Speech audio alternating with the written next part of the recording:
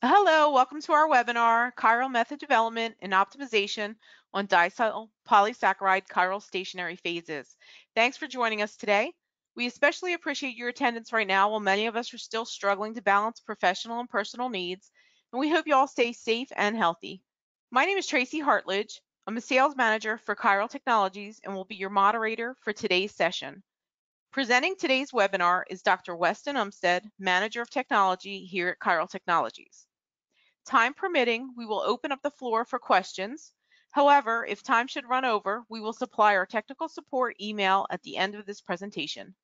Please feel free to reach out to our technical support team or your local sales manager for assistance. We have placed a copy of today's presentation along with our product list in the handout section of the control panel. I now turn the microphone over to Dr. Weston Umstead. Wes, the floor is yours.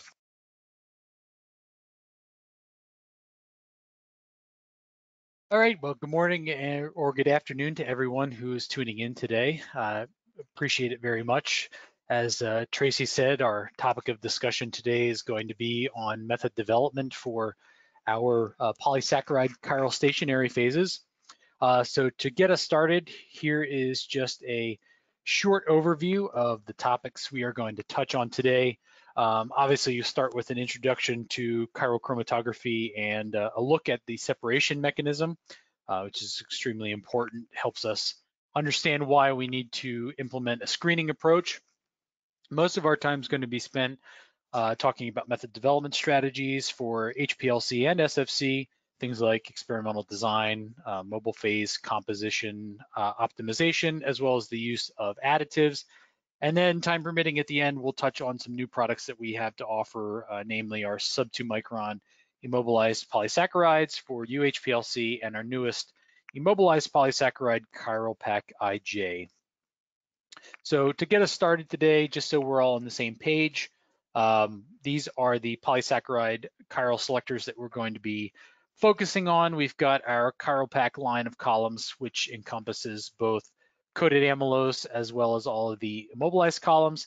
Easy to tell the difference between those two. The coated amylose are all columns that start with an A, so things like AD and AS. And then the immobilized columns all start with I, IA, IBN, so forth. And then our chiral cell coated cellulose columns are a little confusing, perhaps start with O, OD, OZ, for instance. O actually stands for, is in tribute to Professor Okamoto, who is the innovator of the technology that Daicel currently uses. So the first generation coated phases, we are looking at AD through OZ. They are good for normal phase, polar organic mode, reversed phase, as well as SFC. And then our second generation immobilized columns are compatible with those same mobile phases, in addition to what we call forbidden normal phase solvents or extended range solvents, things that contain dichloromethane and THF, for instance. And those would be, as I mentioned, IA through now IJ. In total, we'll be looking at 24 polysaccharide chiral stationary phases, with chiral pack IJ being the newest one available. This is a small little snapshot of what that looks like for the immobilized columns from our chiral selector poster. In total, there are 18 unique selectors. That is because there are several that are shared between coated and immobilized. And in the case of IB and IBN, it's actually the same selector between the two versions. Just for your own enrichment, IA is the immobilized version of chiral pack AD. IB, IBN is the immobilized version of OD. IF is the immobilized version of AZ. IH is the immobilized version of AS. And as I already mentioned, our newest one, IJ, is the immobilized version of OJ. Now, in some cases, you have a choice between amylose or cellulose, which actually imparts some very unique separations characteristics, which I will show you in a few slides from now. But very quickly, we'll look at the derivatization process. It's kind of important to understand, especially when we talk about solvent restrictions. So you can easily take a cellulose or amylose unmodified polymer and react it with a derivatized isocyanate, in this case 3,5-dimethylphenyl isocyanate. And in doing so, you will yield a cellulose derivatized tris 3,5-dimethyl phenyl which can then be dissolved up in a strong solvent like dichloromethane or THF, coated onto your porous silica gel, dried down, yielding a coated phase, in this case, chiral cell OD. If you were to implement an immobilization process at the end, you now have the immobilized version, which in this case is ChiroPac IB or ChiroPac IBN. And because these polymers are soluble in these strong organic solvents like dichloromethane and THF, this is why the coated phases are restricted to not being able to utilize these organic solvents. But in the case of the immobilized columns, you can certainly use those without any issues. Now, if we look at the polymer structure, it's not linear like you might think. It actually forms a left-handed twist helical structure that you see shown here. This is chiral cell OC, which is tris-phenyl carbamate cellulose. So you'll notice here that the structure, as I said, is a helical structure. It's a left-handed twist. And in forming this structure, you see these little pockets, which we call chiral grooves. And these chiral grooves are important because that is where the analyte is going to interact with the selector. You see here the phenyl groups as the selectors form all sorts of different orientations throughout these chiral grooves. And those orientations are going to dictate whether a stationary phase will or will not separate. And within those grooves, there can be a number of intermolecular reactions that can take place that will elicit, hopefully, a separation. Primarily what we're going to be looking at is hydrogen bonding, steric-hindrance, pi-pi interactions, and dipole-dipole interactions. And some combination of these, at least 3 or more, will hopefully provide an energy difference between the 2 enantiomers, thus resulting in a separation. So the 3-point interaction model is kind of highlighted well or demonstrated well here in this Eason-Stedman model, where you've got a drug binding site, or in our case, it will be a chiral selector site, which can potentially form 3 interactions with the enantiomers, the active or the inactive enantiomer. A, B, and C could be something like hydrogen bonding, pi-pi, stacking, and dipole-dipole interactions. And so your active enantiomer, or the one that is going to be retained the longest, obviously has a nice match of those 3 interactions. So there will be some amount of energy.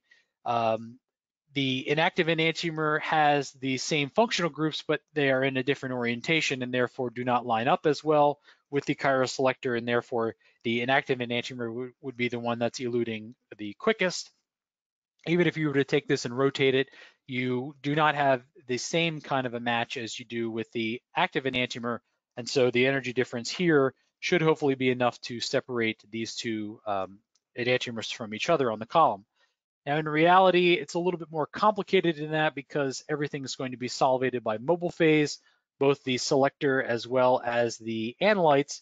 And so in the ideal fit, you'll have some solvent exclusion. In the non-ideal fit, you'll have some solvation that still occurs.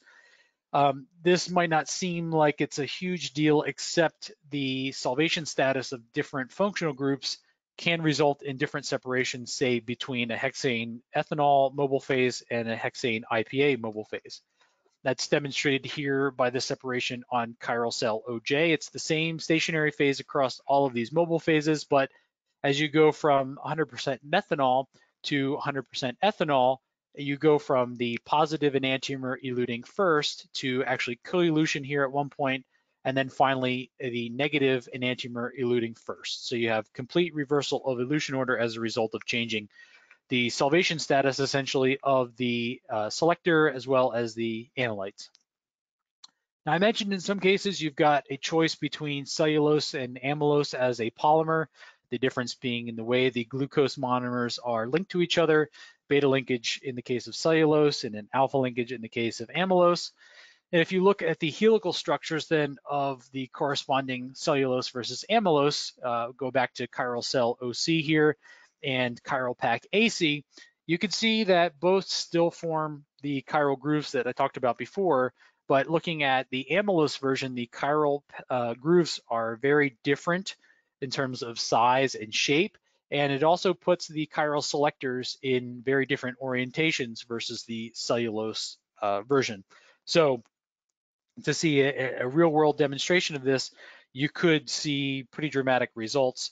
Ruline here as an example on chiral cell OD and chiral pack AD. It's the same selector, it's 3,5-dimethyl phenyl carbamate, except chiral pack AD is on amylose, chiral cell OD is on cellulose. And at first glance here, you might think that both are separating ruline relatively well. However, if you look at the PDR detector, which is a chiral detector, you'll notice that in the case of OD, the positive enantiomer is being eluted first.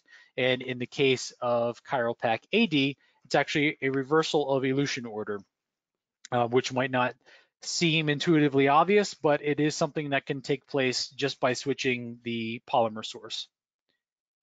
But one more example of that here is prilocaine. Prilocaine is a chiral molecule. It is slightly basic. So if we were to screen this on, say, normal phase conditions, hexane IPA with DEA in the mobile phase, you've got 4 possible interactions that can take place.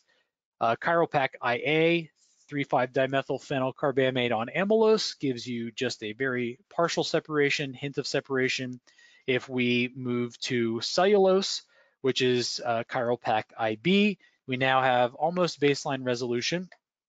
And if we change up the electronics of the selector and go to chiral pack IC, we now have a nice baseline resolution. And so the point of this is to say, again, if you have a molecule and we have a handful of columns, there is no good way to predict which column and which mobile phase combination is going to yield you the best separation.